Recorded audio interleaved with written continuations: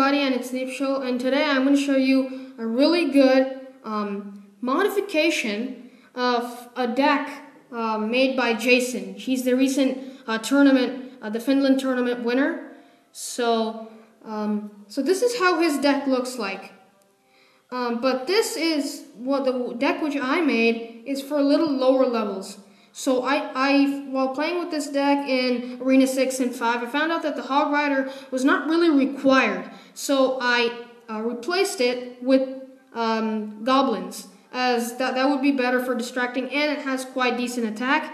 And the pump was not required, we already have enough elixir. So instead of that, I wanted some splash, because in this deck you really don't get enough splash. So the wizard is there for flash, same cost. And in this deck, we don't use the archers because we already have two air attackers. We've already bought in the wizard. So I wanted some more splash. So I need the fireball for it, because the giant, it just dies really fast when people use splash. Splash attackers, not splash attackers, hordes. So this is 3.9. The original Jason's deck was 4.0. This is cheaper, so today I'm going to show you two replays, because I think the last video was a little long, so I think video should be around 8 minutes maxed. So today the first replay I'm going to show you is one I played against a guy called Stronghold. So look at his cards. This was Arena 5. I recently went on a huge losing streak. I don't know why. So I had to get back to Builder's Workshop. So we were playing against a guy called Stronghold, and he had 3 musketeers, guys. He had 3 musketeers.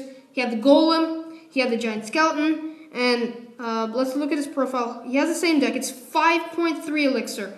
No one uses such expensive decks. So let's see how this one went. I only got 29 trophies. That shows how low he was on level, on arena actually. So it was a quite good startup deck. When you have such a startup deck, you always want to start with a giant, because it's a good tank and it's only 5 elixir compared to the other tanks in the game. And this is not how you start. You're not supposed to start with the golem. But one advantage of that is if your opponent cannot counter it well, it's going to be amazing. But I had the minion horde as well as the goblin, so I just took it down really quickly. And you see here, I have a full health giant. And then here I just fireball. It's really simple. You can really counter anything that comes your way. I fireball. This attack doesn't go too well. But he comes up with the hog. I never expected that. And he actually gets so many shots. He has those barbarians too.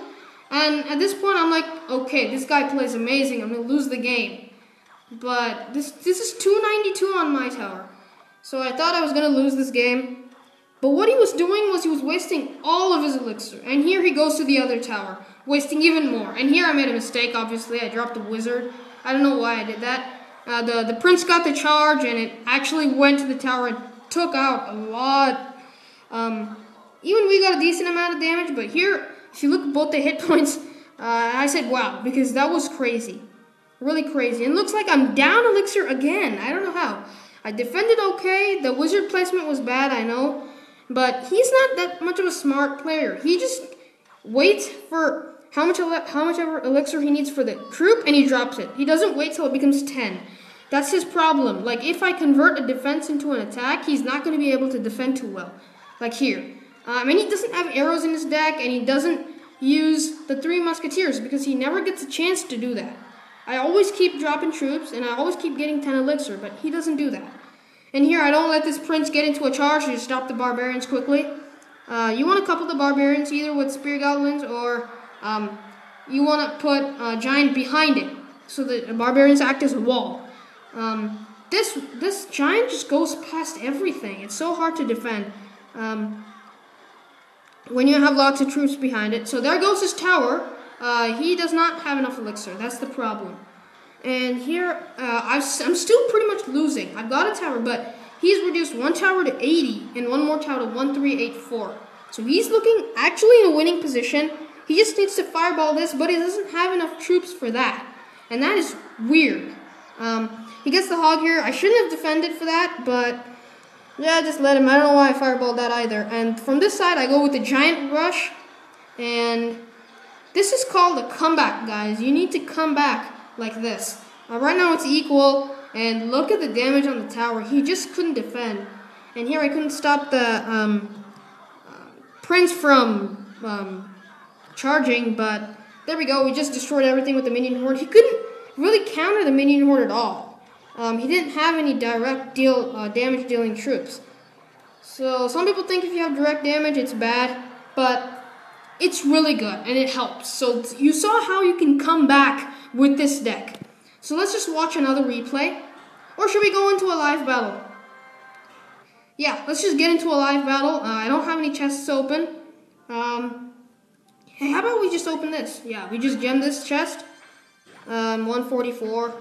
Gold, some 2 arrows, 3 fire spirits, okay, 15 knights, that's quite good, and oh my god, I don't even use that card. Okay, let's just start opening the silver chest, get ready, look at our deck again, and get into a live battle, and let's just hope that I don't lose. I've never lost till now, it's 6 wins in a row, let's just say good luck. Okay, starting deck, I'm going to start off with the barbarians on the right side, and see what he does after that. So he says good luck, and I'll be like thanks. Get ready for my barbarians. So here I'm gonna drop my wizard after. Oh, so he's got that going. That's not a problem for me. I'm gonna let him charge. Drop it over here. I think the wizard will take care of that on the other side. The wizard has taken care of it, and this is a profit for us. We've got 2 barbarians on the tower. That's 1 barbarian, but look at the damage it does. It does a lot of damage, the barbarian. If you get a full health barbarian on the tower, it is really amazing. So look at that. So here, exactly, we know what to do, whatever he counters. So there we go. We just destroyed those barbarians. We have 1 elixir lead now. I'm going to push with the giant now. That's how you do when you don't have the giant in the beginning. Go barbarians. And whatever he does, I know most of his deck, it's minion horde. I have arrows still for it, even if he has cycled back for his minion horde. So there goes his thing. Let's just counter it with this. This is the best counter. And some more goblins because we have to counter two troops. Okay, so he's not caring about that. That's weird. So we dropped the wizard. Wow, the wizard does amazing with this.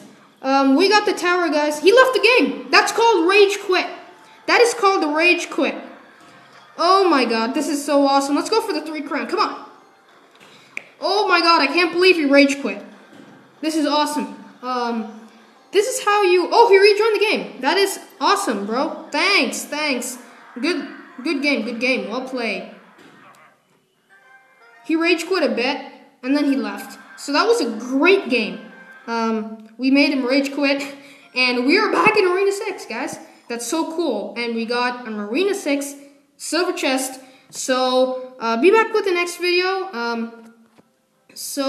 The next video I think is going to be respawnables. And after that, I'll do some random game reviews. And maybe, just tell me in the comments if you want a hog deck. Or if you want, give me any troop. And I'll try to build a deck around it.